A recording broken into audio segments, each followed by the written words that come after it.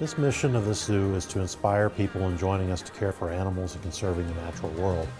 Nothing like being a proud dad. This is a week-old Aruba Island rattlesnake. This is new gene diversity. All good to open? Sounds good.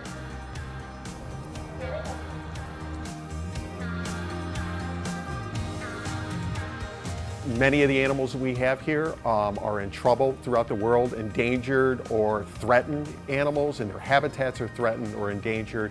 I think it's our responsibility to tell people why these animals are threatened, and also the types of actions that they can take to help preserve these animals and these habitats worldwide.